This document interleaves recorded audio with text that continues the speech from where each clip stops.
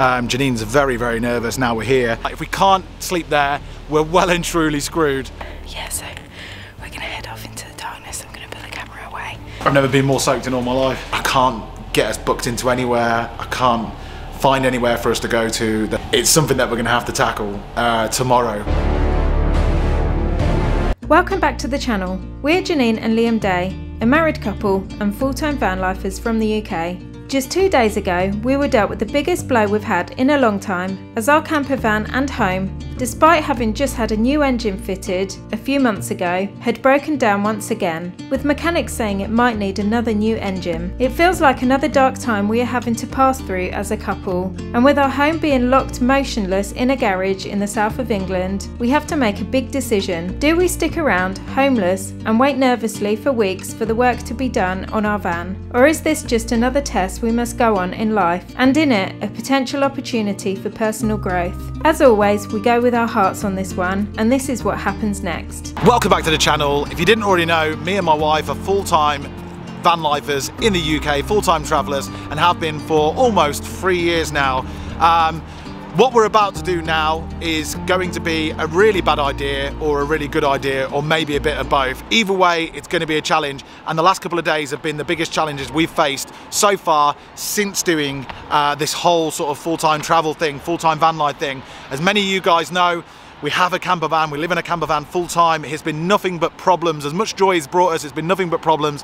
And just 3 days ago, that camper van broke down, and unfortunately, was looking like a head gasket had gone, which is one of the worst things you could hear that happens to your engine. It turns out that the head gasket has gone, and for many sort of people who are driving sort of big vans or old vans or whatever, it's not the worst news ever, because or it's not surprising. But to us, it was very surprising, and it hurt a lot, because we've only just paid for a brand new engine, reconditioned engine, over winter, so just a few months ago, and yeah, we weren't expecting that. So there's a lot of bits and stuff and things involved, and to be honest with you, we booked this before we broke down, a few days before we broke down. It was a very, very last minute thing, but it's something that I've wanted to do for the last 20 years since I read one book, and that book was called The Pilgrimage.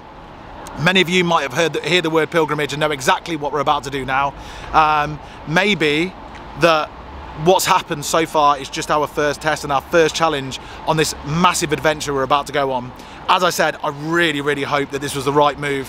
The reason why we are still going on it is because our camper van and our home, even though it's got the most serious things about to happen to it, is stuck in a garage. It can't go anywhere. The garage can't look at it for at least 2 to 3 weeks, and the work that needs to be done on it is so big that sitting in the south coast of England, staying in B&Bs, costing a fortune, is going to do no good to us whatsoever. So we thought this morning we weren't going to go. Then we said, sod it, let's just go and do it. And we ran to the airport. We ran to the train station, ran to the airport, and we are now about to go and do it. So I'm going to explain what this big challenge is. It's going to last for 5 weeks. It's going to be the biggest physical challenge we've ever done. Physical. Probably the biggest mental challenge we've ever done, as well as owning a camper van, and spiritual challenge as well, as all these things are, because you don't know what direction this is going to take you in life. So wish us luck. I'm going to explain more about the pilgrimage that we're about to do, that's going to take 5 weeks, as we move forwards, and give you all of the details. But for now, we've got to go and catch a plane to the south of France, to Biarritz, on our pre-booked flight, to start off a massive, probably our biggest adventure yet. I can't tell what's wrong or right. Should I go without saying goodbye? All I know is I need to be somewhere else to set me free. I don't know what to do now. Need to figure it out, but I don't know how. I hope the wind will carry me and take me away to where I should be. Are you happy? Me too! I can see I have a really lovely paparazzi there. Oh. Yes, you exactly. The lady with the, I don't know what kind of color it is, but with the mask there.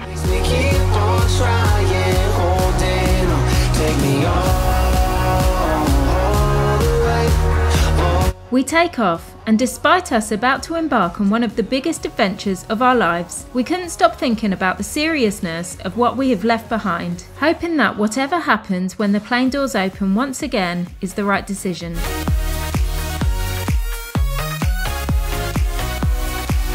Okay, this is Tom.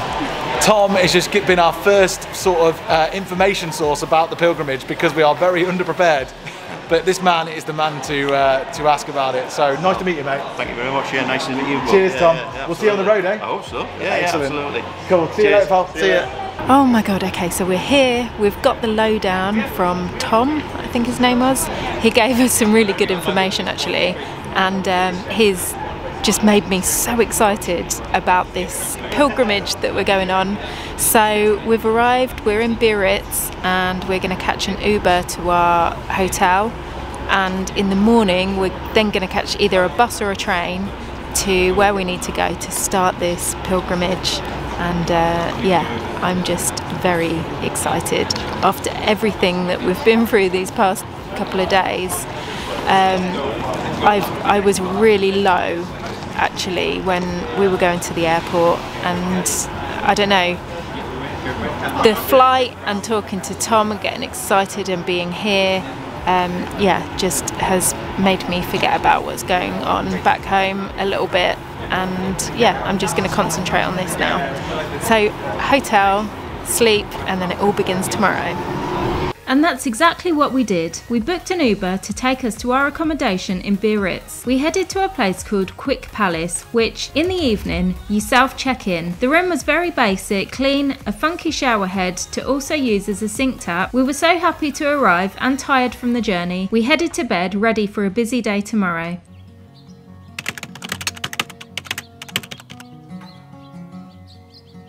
Good morning from the Quick Palace, a bit like a motel, strange place, but the cheapest place around. We'll leave the prices of a lot of the main things on our journey in case any of you want to do the pilgrimage as well. So this place was 50 quid, 50 pound, 50 English pounds. It was all right, it's a bit stuffy, very, very basic. The shower scenario was quite funny because the shower doubled up as the sink tap as well, and it dribbled out. So I washed my hair this morning, it took me ages. Janine didn't even bother trying. Anyway, it's a necessary step along the way. We've got one more place to go to, and that is where the pilgrimage starts. We're catching a taxi now, then a train, and the train is just an hour long, and then that's where the pilgrimage starts. When we get there, I promise you, I'm going to tell you all about what's ahead of us. Get in, get in. So apparently the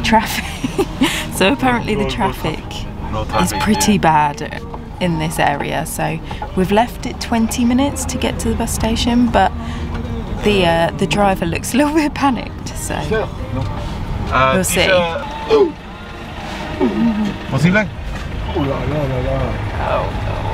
Having only 20 minutes to get to the station, the driver did his best to get us there on time, which we were so thankful for. We headed into the station, grabbed a ticket, now looking forward to our journey south to Saint John Pied de Port, which is where we'll begin the adventure on foot. So the place we're going to now is called Jean-Pierre de P, or just Jean-Pierre, I'm not quite sure.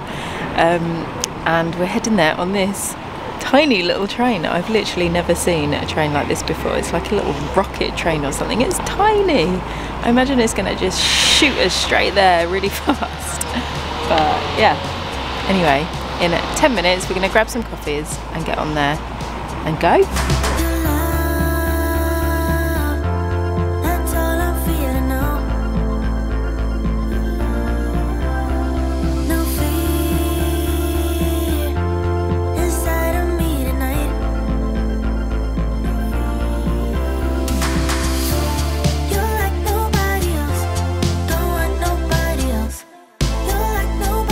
And we are here, we're at Saint John Pied de Port. That's the one. Is that right? Yeah. And we have just got off the train. We're actually following the other pilgrims because we presume that they're going to the places where you need to go to start this trail. We've got a few things that we need to get before we can begin. So we're just following it, we're going with the flow. So here we are at the pilgrim office, about to get a passport for the trip. This passport is the key to proving we have completed the pilgrimage. Each place you pass, accommodation, cafes, churches and more, will stamp this passport to show your journey. Without this, we cannot receive the certificate at the end. You also cannot stay in the pilgrim lodges without one, so it's the very first place that pilgrims flock to before heading to their chosen accommodation. We got our very first stamp in the book before going to find somewhere to put our heads down for the evening. We were there before check-in, so the rules are that you put your bag down to save your place in the queue, which we did. Okay, so this is where we're stopping for the evening. This is called a pilgrim's hostel or an albergue, something like that. It's mainly for pilgrims, and it's only for pilgrims, and it's first come first served, hence why there's a queue of people waiting outside. It's not opening till, we don't know whether it's 1, 2 or 3 o'clock. But our bag's down anyway, and Janine's waiting and meeting some nice people. So you're probably wondering what the pilgrimage is. We're referring to it as a pilgrimage. Many people refer to it as the Camino de Santiago, which is the way of St. James, and it's a pilgrimage, a holy walk, one of 3 holy pilgrimages in the world. The top ones, one of them being Bethlehem, and we're very, very privileged and very, very fortunate to be here, just about to start it. But get this. It's a 700-kilometre hike. We're going to be walking every day probably between 15 and 20 miles per day. It's going to be physically so challenging. I don't think we quite understand what we're about to step into. Janine's very, very nervous now we're here. I'm very excited. We're worried about how much stuff we've got.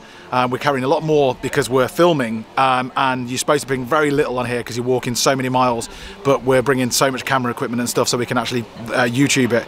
So that's going to be one huge challenge. But really all you're supposed to bring is your spirit, your soul, and your enthusiasm for it, your dedication to it, your willingness to be open-minded, spiritually, religiously, whatever. We're not religious people, but we're definitely open-minded.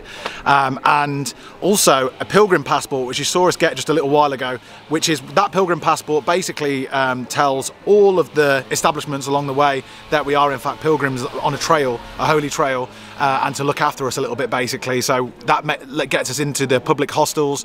Public hostels, we believe, are very, very cheap, but very sort of basic and ancient, as the walk is itself. And the other thing what we need is a scallop shell, and that shell I think is just a symbol of St. James. So everyone you see on the trail will be carrying a shell on their rucksacks, so people can see who the pilgrims are and what have you. It might have more meaning and it might have more uses as we go down the line. I've also heard someone else talk about that you drink wine from it or something. I have no idea what that's all about. And the other thing was to bring some stones from back home, which we did, and we remembered to do amongst all of the chaos. As you know, we've had a big challenge already, and we pretty much weren't coming to this yesterday morning, and now we're here in southern France, ready to trek through the Pyrenees. And tomorrow, after we've checked in and we've seen what the crack is, tomorrow we've got a 27-kilometre hike through the Pyrenees into Spain. This is Basque Country and we're going to Spain. Anyway, there's so much going on. All we plan to do, we've done 0 training, 0 preparation. All we plan to do was get to this point here, and we've done it. So that is our first obstacle, and we've done it. Ticks off the list. The next one is the actual trek itself. 700 kilometers, 500 miles, whatever it is. Whew, it's going to be hard going, but I'm really, really looking forward to it. Whilst Janine's nervous, I'm a little bit too. Very excited. Whilst waiting to check into our first pilgrim hostel, we went for a wander around the town of Saint John Pied de Port. Founded in the 12th century, is known as one of the prettiest villages in France, in the Navarre region, and is just 8 kilometres from the Spanish border. We couldn't believe how quaint it was, and it made us realise that over the next few weeks, as pilgrims, we'll have the opportunity to visit so many ancient towns like this, that as tourists we would never usually get to see. Saint-Jean is full of cute independent shops that you would find all over France, from bakeries to bars and cafes. It also has little hiking shops so that pilgrims can pick up the last minute essentials, from hiking poles to maps. But despite our last minuteness with the trip, we thought we might have everything we need for now. We then popped into a traditional bakery to grab some coffee, which timed perfectly with a wild visitor who clearly liked the smell of fresh cakes and bread. So we made it in through the checking in process. The queue was getting very big as it was going along, as the time was progressing. This actually, the room that we're in here with the ensuite is at their only private room in this whole pilgrims hostel. So we feel very, very fortunate to get it because we were so ahead in the queue because we got the train so early this morning. Really pleased we did that. Also, we didn't get a chance to sort out any of our stuff. Most of our stuff isn't charged because of the motel sort of place we stayed at last night was rubbish. So now it's given us the opportunity to sort of get ourselves organised for tomorrow. This cost 30 euros, this room, which is cheaper than the one we were staying at last night by a mile. And apparently they get cheaper as they go along. I doubt we're going to get another private room like this. I think it's going to be bunk beds in large dorms from now on, which is cool. We knew that there would be something like that. And they cost 12 euros, this costs 30 euros. And as we leave and hike into Spain, they're going to get cheaper apparently. Food's involved. This place you get free breakfast with it as well, so not bad. Exclusively for pilgrims, so it's really, really good. We're going to learn more about that as we go along. Anyway. Another reason why this is good is because tomorrow we are about to embark on our longest journey and hardest one for probably the whole trek, so we're told. There might be some more surprises along the way. Tomorrow originally we're doing 27 kilometers plus in one day, walking with all of our gear. But we found out, as I was walking, trying to find an ATM, we saw someone that we met yesterday, Tom, and he said, have you heard? All of the accommodation is booked up for the next destination, the next location. The problem with all of this is that there's nowhere to stop between here and the 27 kilometer mark. So we are going to have to, by the sounds of it, walk on further past where everyone else is going to be stopping at and keep walking. So it's going to end up being 30 kilometers plus. God knows when it's going to be, but we've got to keep walking till we find accommodation. The other thing the other potential sort of problem that's been thrown into this is that tomorrow is going to be a challenge anyway. We are carrying lots of stuff. We've done no training, and I probably can handle it. We are trying to limit the bags down for Janine, but for Janine, because we're walking such a long distance, you know, we're going to be walking the distance of a marathon, maybe more. I'm thinking now we need to find a way of doing it so Janine doesn't have to carry a backpack tomorrow and I carry a backpack, and maybe we get some stuff sent to the first hostel. I've seen a service down there for 8 euros that sends bags to where you want it to go.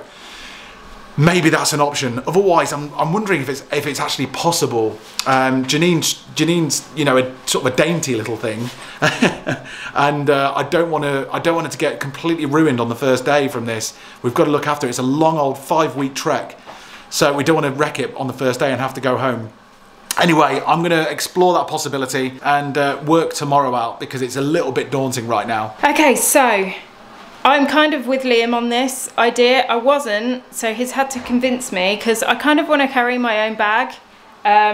But for the sake of just getting tomorrow over and done with, I'm gonna go for it, I think. I've actually managed to bring the weight down of my bag, so I am happy with the weight of it. Kind of. I'm still carrying mine and Liam's stuff because he's carrying all the technical stuff, so I'm still like doubling up on what I should be carrying really.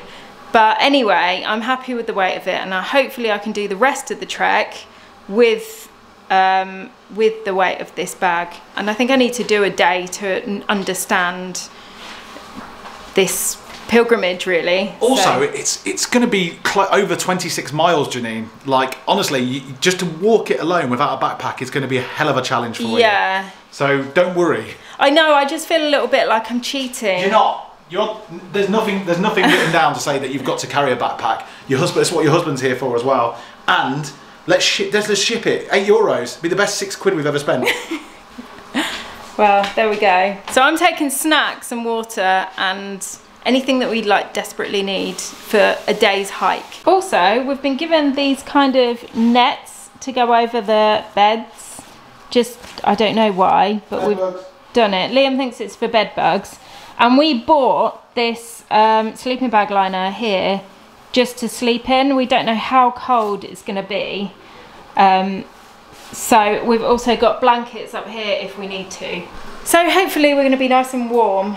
I don't know, who knows. After grabbing a hot shower and trying to prepare as much as we can for tomorrow, we sat down outside for a bite to eat, which Liam made in the guesthouse kitchen. It was actually really nice, seitan rice and cooked vegetables. It made us wonder if we'd be able to find plant-based food in rural and mountainous villages elsewhere in France and Spain. We ate up and walked to the 16th century citadel for a view of the valley, where we met an English woman on her own, so invited her for a drink. We headed to one of the many bars and coincidentally met Tom along route, who was another cheerful Brit on their own, and who we met on the plane on the way over here. Tom has walked the Camino before and was a great source of knowledge. We shared laughs and banter as the sun set over this beautiful French town. But the main topic of conversation was the 27+ kilometre mountain hike waiting for us early the next morning over the Pyrenees Mountains. I felt the nerves and just prayed that we are physically up to the challenge.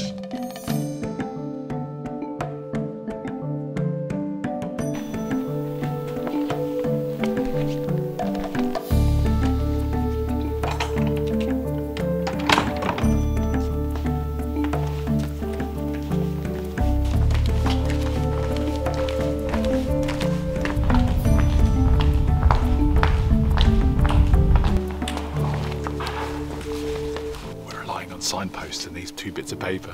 But I think it's straight. And that's where that other hiker just went, wasn't it? Yeah. There's one other person on the road with us. Let's go. Okay, so we're heading off into the darkness now. There's only one other hiker that we've seen this morning. No one else is as crazy as us, but yeah, so we're gonna head off into the darkness. I'm gonna put the camera away until it gets a little bit lighter. As we walk off into the mountains, in the darkness of the early French morning, we have no idea what's waiting for us ahead. Both feeling determined, we officially begin our 791 kilometre pilgrimage and ready for whatever challenges it might bring. We were lucky to be up high for the sunrise, which looked magical as it rose over the Pyrenees, casting light upon mountain faces, pastures and vineyards. It was a sight that Liam said he'd been waiting 20 years to see. We still had our broken camper van at home, Morgan, on our minds. But right now we feel lucky to be here amongst the wonderful stillness. There might have been many points in our lives where we could have done this pilgrimage, but right now we couldn't think of any time more perfect than today. The Camino de Santiago offers each pilgrim a chance to connect with something higher than themselves. But in order to reach God, the universe, or whatever you call that magic or divine essence in life that you cannot explain, the pilgrim must first get past themselves. The 800-kilometre path is thus divided into 3 sections related to its impact on the pilgrim undertaking it: body, mind and spirit. The first section of the path is connected to the body. As we pass through the mountains on the long days of hiking, walking on average 20+ kilometres per day, our body will hurt, ache and bleed. Yet each day we must move on, despite our weakness and injuries, and have faith that our body will heal. Liam and I admittedly both had doubts as we climbed the steep mountains and the wind blew fiercely against the side of our bodies. This trail has claimed many lives and unfortunately some in recent times. We can see the danger of the way everywhere. Our steps slowed down as we dug deep, looking forward to reaching the peak so we can enjoy the descent and allow our hips to get some recovery from a day of mostly incline walking with a heavy backpack. After a short food break of dried sliced apples and nuts, we reached the Spanish border, but we could have easily missed it as it had no ego whatsoever. So believe it or not, this is the French-Spanish border and we're just walking across it, aren't we, Janine? Yes, we are just about to go into Spain. Go on, hop into Spain, Janine, go on.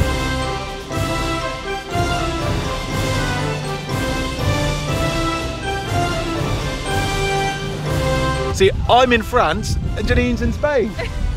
France, Spain. Salut! Francais, Espanol. Actually, what's hello in Spanish? Buenos dias. Buenos dias. Buenos dias? Yeah. Outside bonjour. Yeah? Bonjour. And buenos dias. Bonjour. So I'm going to come back to France now and get my stuff. Get a few more stamps and a passport. Oh, congratulations. Yeah.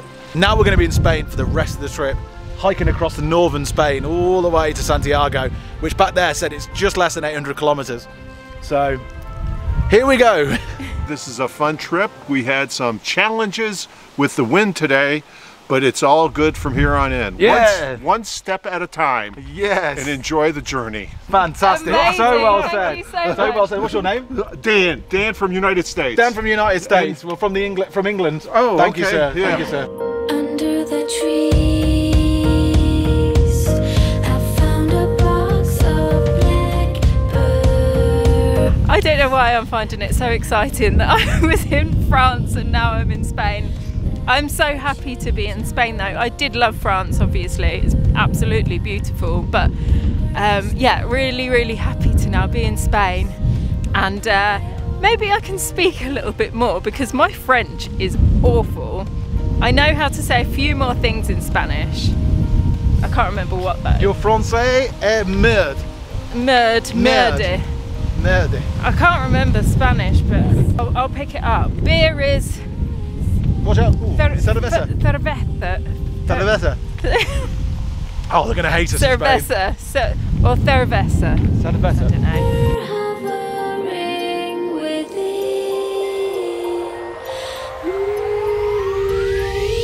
Okay, so this is most people's destination. We've just walked 27 kilometers or thereabouts, and most people are staying over here. There's a monastery over here. Unfortunately, they're full, so we're having to walk onwards for another 5 or 6 kilometers, which is going to be, we're going to feel every single one of those kilometers. So we're going to eat something and then move on.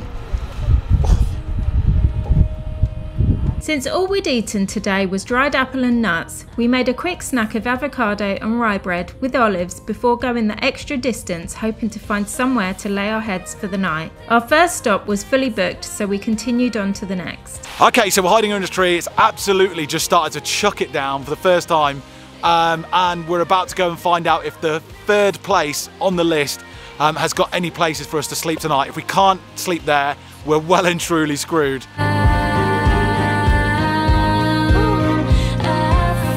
I've never been more soaked in all my life. I know. That was serious unlucky, that was, wasn't it? I am absolutely drenched. But we're here. We are here, aren't we? Dry for the whole thing. The last 5 minutes, absolutely soaked. Yeah. And we have got very small amount of clothes with us as well. Yeah. Right, let's see if we can get in, eh? Yeah, fingers crossed. Keeping our fingers crossed, we headed into the hostel rural Haizia. Soaked through and exhausted, we prayed for a bed, and luck was on our side. We bagged the last 2 beds in this albergue and headed to our first dorm of the trip. The room was very nice with a collection of lovely characters whom we'll be sharing snores with, or Liam will at least. The hostel was really nice with a living room and some cosy sofas, which we relaxed on with a cup of tea until dinner. Cool, so we are checked in. We took the last 2 beds in the whole hostel, which I'm so pleased about, but so sort of gutted for anyone turning up, which there's been people turning up and people ringing up.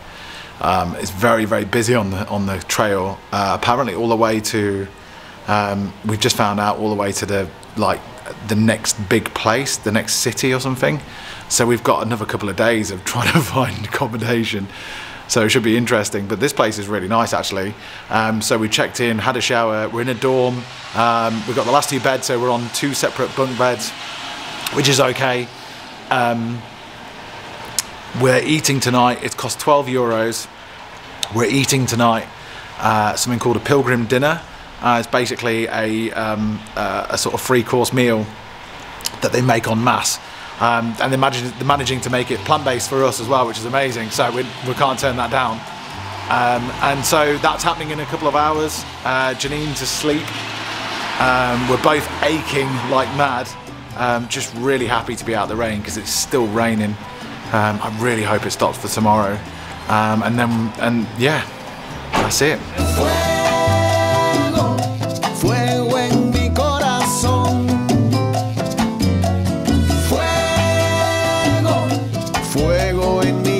So exciting. So because we're pilgrims, are we pilgrims? Pilgrims, yes. Because we're pilgrims, we get, for €12, we can get a full like meal, and it's called a pilgrims meal.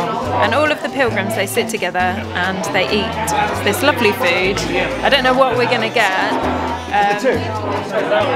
but yeah, I'm really excited. You get a glass of wine as well, so.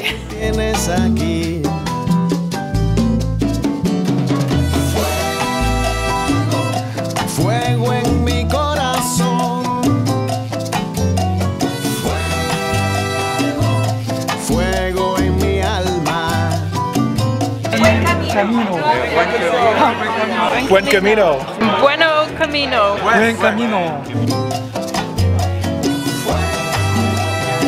Mi amor por ti es puro fuego.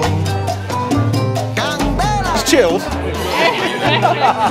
Vigano, fantastico, es perfecto. Okay, so it's lights out time in this public albergue.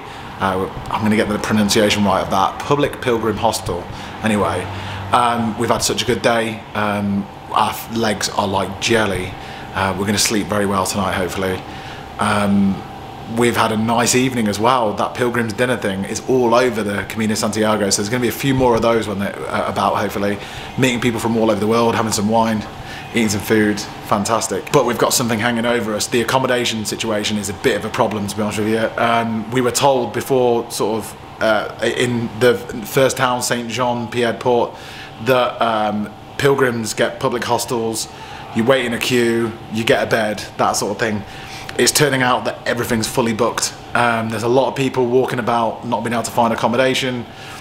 We managed to get it today, very, very pleased about that. It involved us walking 6 kilometers more than anybody else, and it was worth it. But tomorrow we face the same problem, and I can't get us booked into anywhere. I can't find anywhere for us to go to. There's a lot of people walking this trail at the moment, even though it's sort of shoulder season. It's supposed to be the best time to come because the kids are back at school and stuff and there's less people. It's something that we're going to have to tackle tomorrow. It might mean that we have to walk huge distances again, which Janine's not too thrilled about, and neither am I, to be honest with you. We need a sort of slight semi-easy rest day. Anyway, it is what it is. It's part of the journey, it's part of the adventure, and I'm looking forward to it. Whatever it throws at us, it's a spiritual quest apparently, so let's just see what happens. Thanks for watching. If you like the content, please don't forget to subscribe, hit the like button, and we'll see you next time on the Camino Santiago, the pilgrimage. Good times just begun.